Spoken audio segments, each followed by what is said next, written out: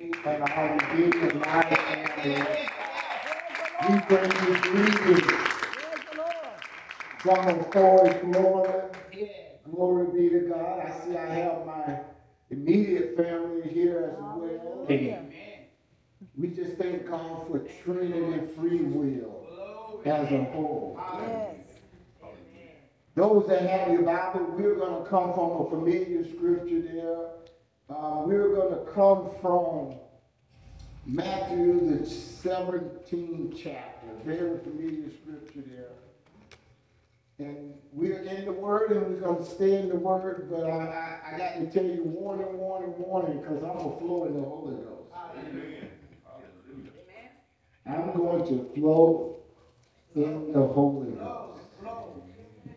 Our title today is, This is That Place. Minister Dale, this is that place. Amen. There's a place in life where, as the minister Sonia Cherry was singing about heaven adore you, earth adore you, but I want to see your glory in this temple. In this temple. We glorify you in the heavens. Yes. We glorify you in the earth. Yes. But I want to see you be glorified in this temple. Yes. In this place. Yes. I know a lot is going on. I know heaven, we talk about the transfiguration. I know Jesus get in there. And he started talking about, this is my son. All right. Who I am well pleased. Yes. See, first, and it's a familiar scripture because when Jesus got baptized, I'm all in the word, so you got the words. Yes, come on. When Jesus got baptized, he heard from heaven then saying that this is my beloved son. But it was there to encourage Jesus. But we hear it again, but it's not there to encourage Jesus. But it's there to encourage the disciples. To let them know about you at a special place now. You're at the mountain now. You're in a special place here. You've been invited to see some things that nobody else been invited to see. You're in a place now where I'm revealing to you only what you can testify of. Come on. Not about what you heard. Not about what you read.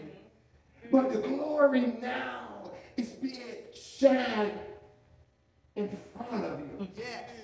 And it's not like these bright lights that are shining now. This glory we talking about is not from the heavens and not from the earth, but it's from this temple. All right now. It's from this temple. You ever been in a place where there's so much going on above you and around you, but God desired to be glorified in you? That you can't even express it, but you just know there's a volcano erupting inside of you to give God glory from this place, from this temple.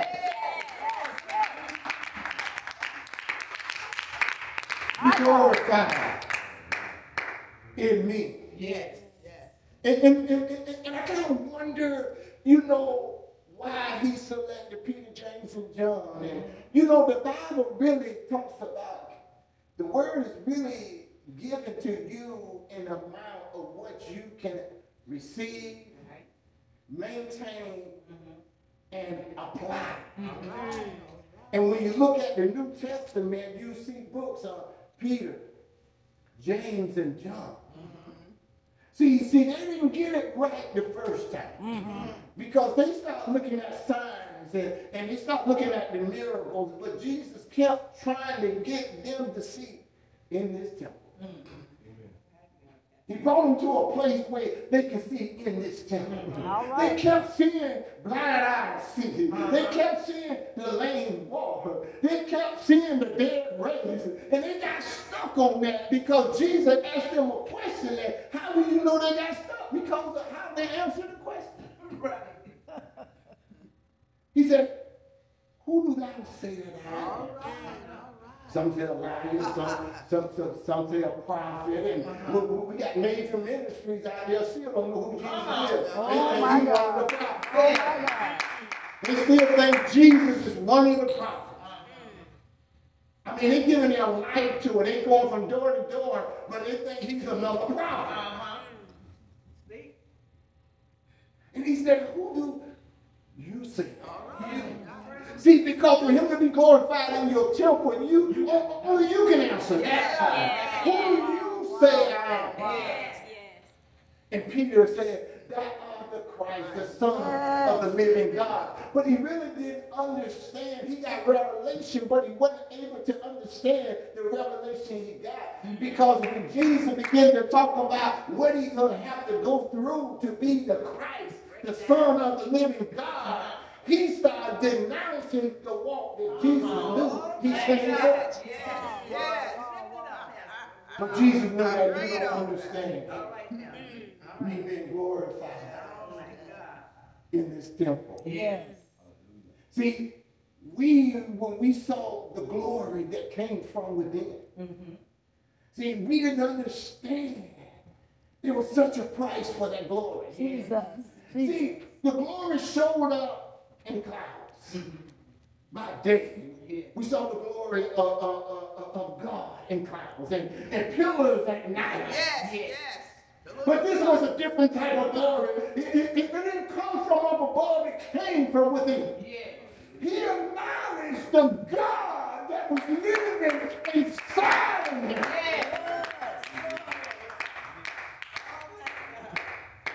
Even though when you listen to the conversation, Matthew don't talk about the conversation, but Luke talk about the conversation. Luke in Luke 9:31, it says, and see, this here was the most important part. Because Jesus understood that if nothing inside of you starts dying, if you don't present yourself as a living sacrifice, then there can be no glory. If you don't think about writing your obituary while you're alive, if you don't think about what you want to leave behind, if you don't think about what your assignment is, that there will be no glory.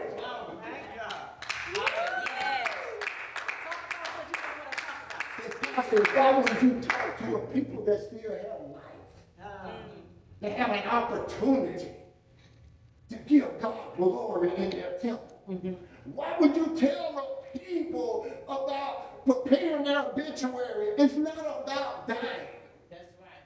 It's about dying to the flesh. Right. It's about dying to your will that others may go forward. It's about you being empowered. Not to just empower yourself, but a generation. Jesus wasn't dying because he was sinful. Wow. He was dying because there was a sinful world. Yes. Why? You've been with Jesus all this long time and you want to make temples. You want to make temples. And see, sometimes people talk because they got something to say. And sometimes people talk. So they just want to hear them. That's right. Come on. See, Jesus keep taking them back to the same place about the glory that's living inside of this temple. Amen. Who do you say I am? Wow. See, because you have to answer that no one can answer that for you. So see, Peter was thinking that we're on the mountaintop. It's good for us to be there. Yeah, it's good for you to be there. But what he really was saying that let's hang around for a while. Let's linger. But the mountaintop, the spirit, really was designed for you to go back in the valley to help someone else come All right, yes. Wow. It wasn't for you to stay on the mountain. Right. It's for you to go back can help those that are in the valley experience the mountain. Yeah. It's never about you. That's right. That's it. That's right. And Jesus said in his word that I am the way, Yes. the truth, and the life. Not Moses, not Elijah. And I ask myself a question, why is Moses and Elijah? I mean, why not Abraham? You know, why not Ezekiel? You know, why? It talks about Moses, the law, and the prophet. You see the law there, and now you see the prophet there. You see Moses that brought the children of Israel out, establishing the children of Israel. But then you see Elijah restored. You see law being fulfilled. And then you see redemption take place, being redeemed in the New Testament. Yes. The law and the prophet. You see these great men on mountaintops, seeing a glimpse of the glory. Moses been gone 1,400 years. Elijah 900 years, and you want to talk about dying.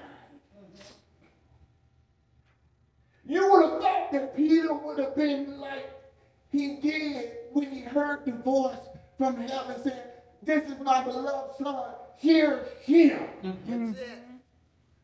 For you to cause the glory of the Lord to rise in you, there's only one voice that will cause the glory to rise. It's not Elijah, and it's not Moses. It's only one voice that can cause you to be able to see yourself as an overcomer, more than a conqueror. You're more than enough for any situation that arises inside of you. It's only one voice. Yes. Only one voice. Sometimes there's too many voices in our mind. We have to quiet those voices. Hear him and hear him only. See, what Jesus is showing us here, that you've been called to a greater work. And the only way to be able to glorify God in this greater work, there has to be you being able to surrender your will to God's will. See, the glory of the Lord showed up at that place there because, see, Elijah was taken up in a chariot. So for those that are caught up, you know how you get to heaven. He's an example of that. But Moses died. And now we see how people are able to get to heaven like that. They both showed up. Come on. No matter how you get there alone. Okay, now. As long as you get there. As you get there. As long as you get there. As long as you got breath in your body. See, you have to think about this life. And if you don't think about dying to self, if you don't think about presenting your life as a living sacrifice, you're really not thinking about life. There's people dying every day, not even thinking about where they're going. Wow. There's Christians that live in every day not knowing whether they're fulfilling the will of God. And that's all that stayed on the heart and the mind of Jesus in this place. In this place. And just want to say one other thing to you, that a lot of times we spend all our time trying to get people to understand who we are, those that are close to us. We're losing time. We're losing effort. We're about to lose our mind trying to get people to understand what only God can understand. We spend all our time and effort to get people to like us when they weren't designed to like us. Their disliking us motivate us. Easy time never pushed people into the presence of God. It was a difficult time when you got out of your strength, when you had nothing else left in you but to call on the name of the living God. Yes.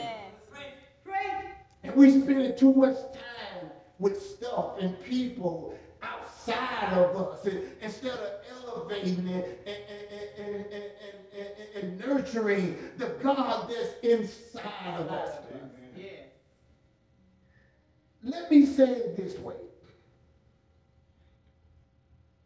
When Jesus told them about presenting themselves a living sacrifice, what he really was saying that let the glory of the Lord be revealed inside of you. Wow. Let the glory of the Lord be revealed inside of you. And when they heard a voice that came from heaven, the voice was really designed to do one thing: to elevate the same glory that they saw inside of them. See, there's glory that's laying dormant inside of us. Yes. Yes, Jesus. And sometimes the Lord allows the devil to buff us so that we'll come running to him. Sometimes he'll save our lives and he'll allow the grace of God to manifest itself in our lives so we'll come to our senses and say that I should have been in a homegoing service, but now I'm in worship service.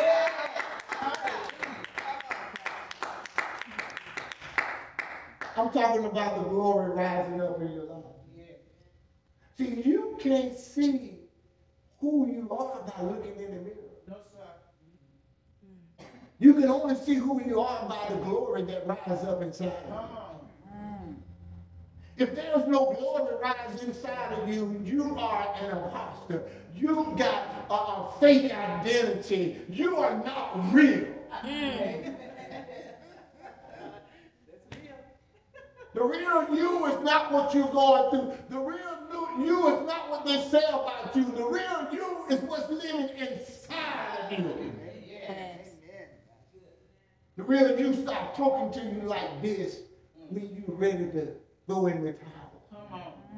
When you feel like you was left all alone. When you feel rejected, abandoned. When you feel like nobody loves you and you have no help. The real you start talking like this. I can do all things All right. through Christ that strengthens me. I'm not a conqueror, but I'm more than a conqueror.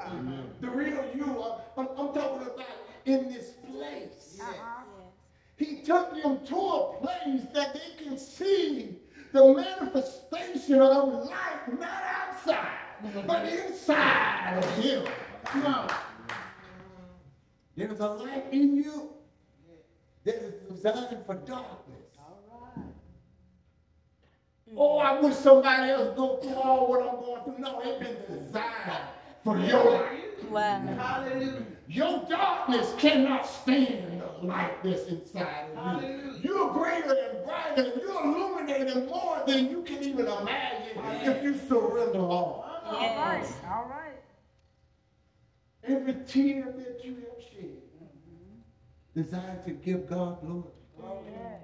Every rejection that you have faced is designed to give God glory. Wow. Every pain that you endure is designed to give God glory.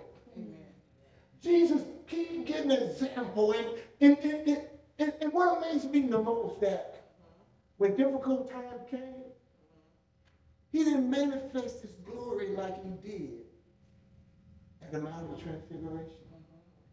When he was in the garden, he kept praying. He kept using his human side. He let tears flow out like human beings. You know, he just kept manifesting himself as a man on earth. He kept showing us you can go through all of this and still do God's will. Yeah. He kept presenting himself as a man.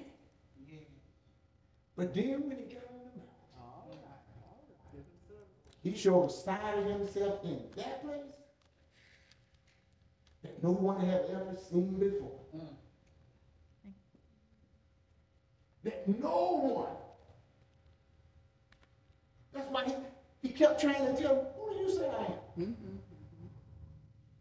I know you say I'm Christ, I'm the Son of the living God, but I'm really God All right. in the flesh. I'm really God in the flesh. Yes. I'm really God in the flesh. And that's what he's trying to tell you. There's so much availability and power that's inside of you. Amen. If he begin to show you a little bit of it, somebody have to put some smelling salt. They'll have to wake you up. We get a little glimpse of who God is inside of us. And because no one else is doing it, we try to dumb it down ourselves. And God's trying to show things to take place in the earth that never happened before. And because he want to use you to be the first, and you look around and see nobody else, you shrink. Good. Say that. And he's trying to give you a new name, great and mighty. Everything you went through was really designed to empower you. To take you to a high mountain and experience the glory of the Lord. We're in that place now. Yes. This is just a perfect storm. It's been set up. It looked like, you know, the wrong is winning. It looked like there's another establishment of the government. It looked like, you know, righteous would not prevail. It's just a setup. Jesus. For the glory of the Lord to rise up inside of you. Yes, yes. Well, Pastor, take me on home. Take me on there. The glory of the Lord only shows up when there's a continuation, a constant manifestation of dying to self. Wow. Help us, Lord. You're dying to self, but it's for the glory of God. Yes. It's for someone else. I never experienced really who I am until I started realizing that my most difficult time was talking to me louder than my problems. Louder than my pain, louder than my suffering. But you got to be able to have an ear to hear in the time of a storm. Yes. You have to have peace in the midst of worry. You have to have worship Yes. in the midst to be able to see the glory of the Lord. Amen. You say, Pastor, no one believes in me. That's a lie. Jesus died for you. If that's not enough, Come on now. who else you want to believe in you? He died for you. Yeah. See, the glory is really designed for a time like this. When people are making their own rules and own laws and voting on them. The glory is it's the perfect time for the glory, but the glory only comes when you go inside and allow him to be King of Kings, Lord of Lords. They talk about the glory of the Lord. He showed himself on that mountain. Yes. As the great I am. Yes. Yes.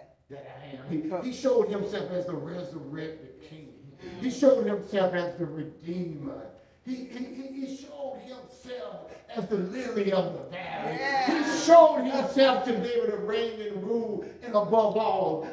And I'm trying to come home, but I know there's something else that God wants me to give you, and I want to make sure that you get it. Let God have his way. He only said, This is my beloved son. In two events. The baptism.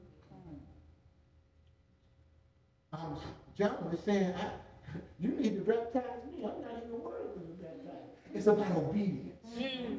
See, glory only rushes inside of you when what you obey. Yeah. It's not what you hear. It's not what you understand. It's what you obey.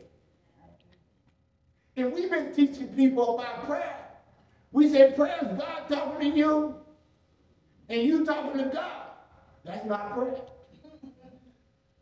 But Pastor, I've been taught that ever since Sunday school when I was as a little kid. That's not prayer. If you don't put obedience in there, you just had a conversation. That's not prayer.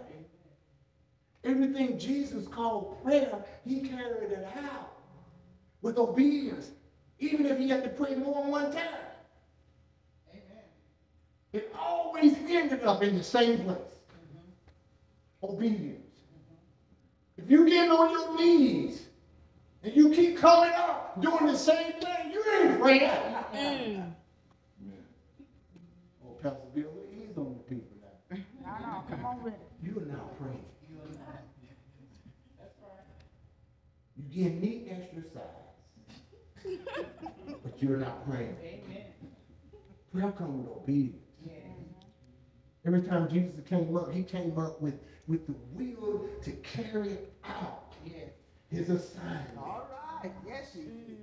When you pray, you come up with the will to carry out the assignment that God gave you. Even if you got drops of sweat that look like blood, but your mind is made up to carry it out. Yeah. Even if you have to talk to people that've been gone 1,400 years. Like Moses, people that have been gone 900 years, like Elijah. And talk about this experience. How is it to go from this earthly realm to this eternal realm? How is it to take your last breath and everything you've been living in this body, releasing it and saying it is finished? How is it when you've been transformed from this earthly realm into eternity? How is it? How is it? He's having that conversation. Are you having that conversation with God? Are you in that place with God? Fill this temple. Be glorified in the heavens. Be glorified in the earth. But Lord, I'm looking for you to be glorified in this place. In this place. In this place. That's where we are now. God being glorified in this place. Yes. I know about Elijah, I know about Moses, I know about Peter, I know about James, I know about John, but I'm talking about God being glorified in this place. In this place. Don't let pain stop you. Come on. Allow him to be glorified. Don't let rejection, don't let money, don't let any bitterness stop you. Amen. But allow him to be glorified in this place. Prepare yourself for him to be glorified. Hallelujah. In this place. This is that place. This is that place. The light, yeah, the bright lights all over. Everywhere you go, there's bright lights. But we ain't talking about those lights. That's right. We're talking about a light that's so bright.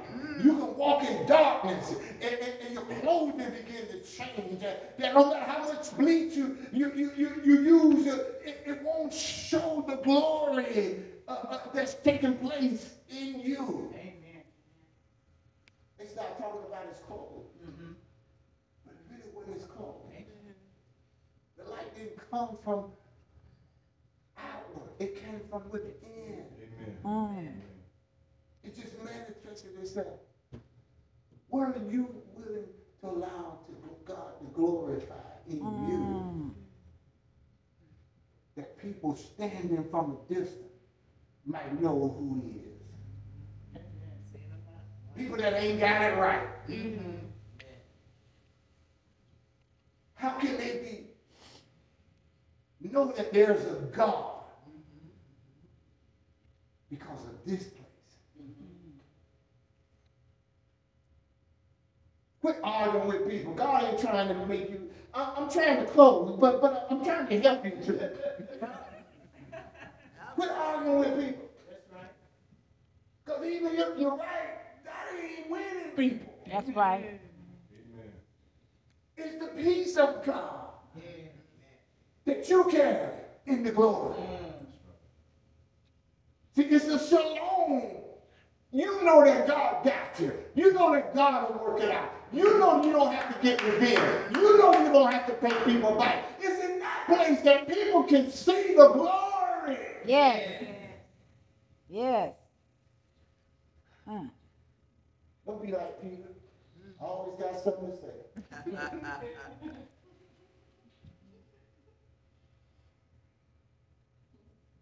It's in this place that God is saying, I want some glory. And go back and get it right. Apologize to some people. Tell them I'm sorry. Tell them forgive. But what if they're wrong, Pastor? They still say it. The only one that's really right is him. We just trying to bring redemption in the earth. Redemption in the family. Redemption in the church.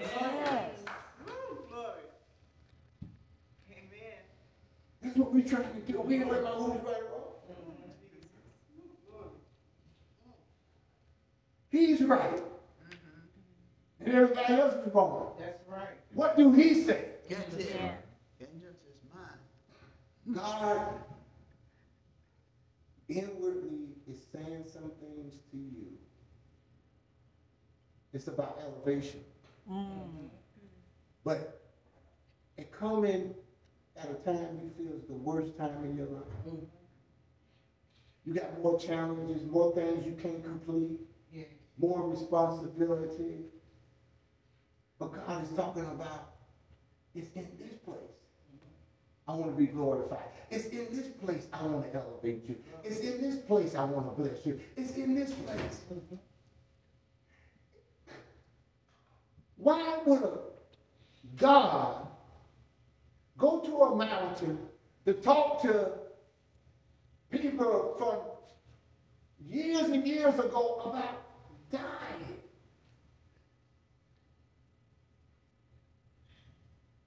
Because the glory is manifested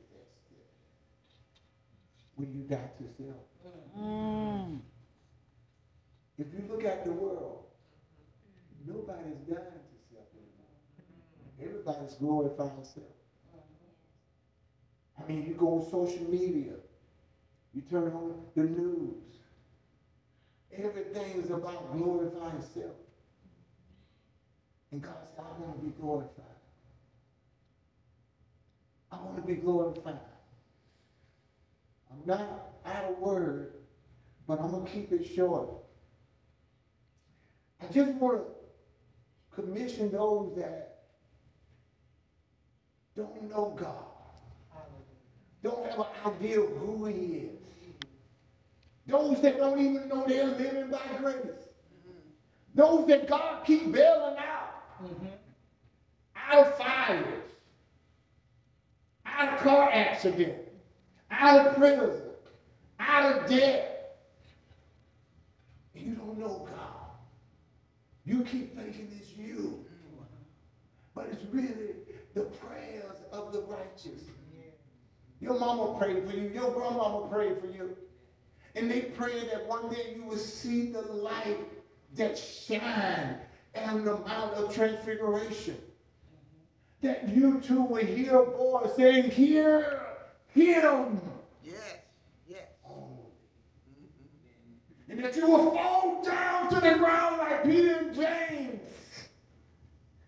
in awe of who he is.